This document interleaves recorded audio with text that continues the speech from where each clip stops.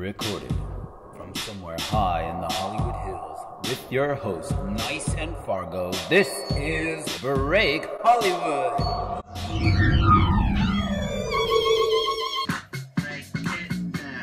Roll that dice. Hello, I'm Fargo.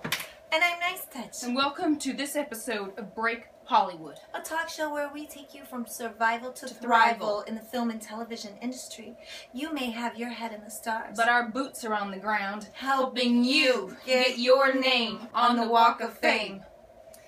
This week we're going to talk about something very important, especially if you're going to do television, which is knowing Your type. And what do we mean by that? Are you a chubby football player or a fat best friend?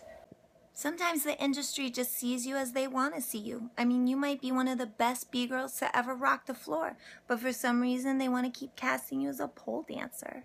We've had some experience being in this town.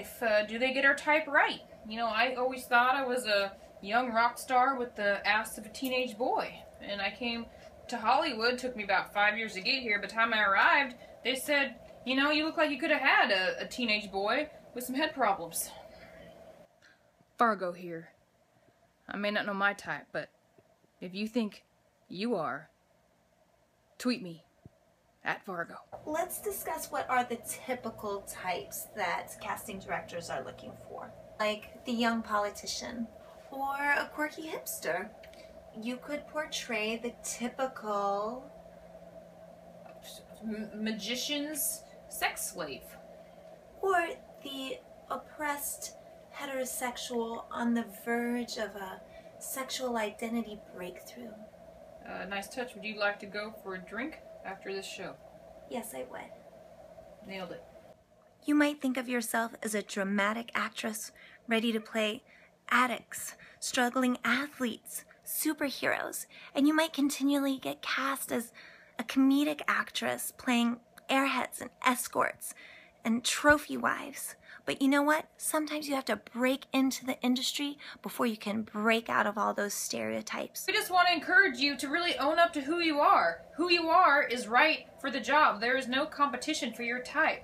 So if, you know, like myself, when I, used to try to pass myself off as Margot Robbie, I kept hitting my head hard against a brick wall. But as soon as I realized that I was a sophisticated couch tater, doors opened up. You can just take a look at our Muse of the Week. Yeah. Adam Driver. Adam Driver. Do you think he went around trying to be Brad Pitt? No, he tried to be a sardonic, brutally honest, urban, sexual deviant. And by God, he plays one to the hilt on Lena Dunham's Girls. So, there's no right way to be yourself, except just be yourself.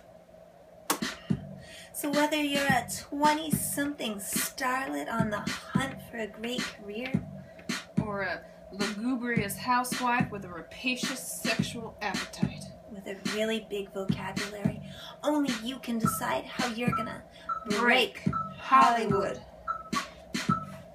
So this week, you can tweet us at Nice and Fargo with your headshot and we'll tell you what your type is. Click subscribe. What else do we want them to do? Tune in next week. The theme is a surprise, even to us. Cheers, mamas and papas. Edgy hipsters. Sassy clowns. Young politicians. Ass dragons.